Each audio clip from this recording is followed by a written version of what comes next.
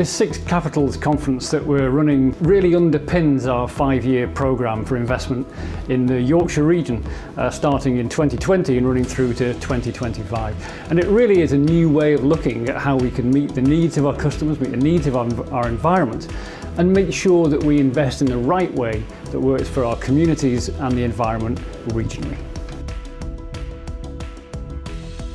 I think infrastructure is one area where there is a massive challenge.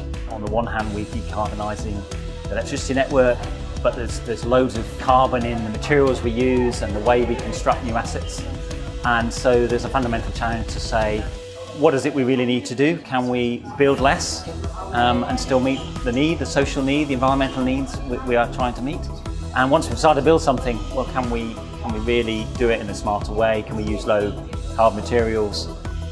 What's really great is that we've got people coming from different perspectives, but sharing what's good, but also what isn't so good.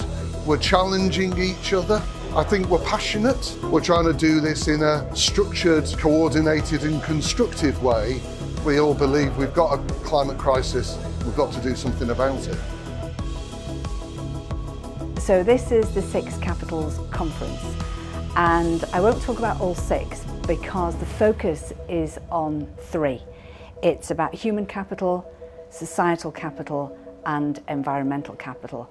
And what that means is that we can measure each of those 3 things to make sure that when we go about our business at Yorkshire Water, we're doing the very best for customers, doing the very best for society, and we're doing the best we can for the environment with all the investments that we make. So at Yorkshire Water, we are significantly lowering our carbon footprint, and we've already gone a long way to do that by decarbonising, if you like, the electricity that we buy.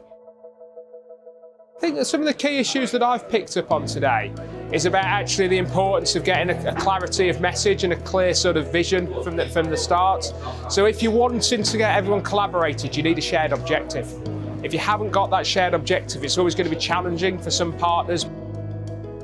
It's so important for us to work together. I think now more than ever there's a real feel around partnership working and knowing that we can't make a difference for the environment without working together. So we all have expertise, we have connections, we have land in some of our cases, particularly in ours, and by bringing that together we can join that up and make a bigger impact for people and for wildlife.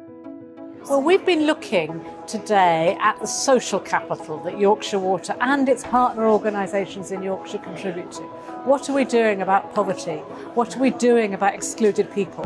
What are we doing about people with dementia? And it's been an incredibly rich conversation because there is so much interest in recognising that Yorkshire Water does provide water to 5 million households every single day and take away dirty water, but it has a much bigger responsibility to help the region get through some difficult times.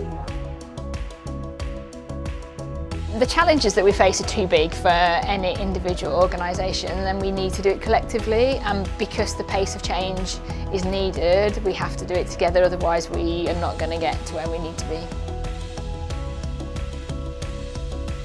Well, I said in my opening address that none of us can do this alone, but we can all do it together.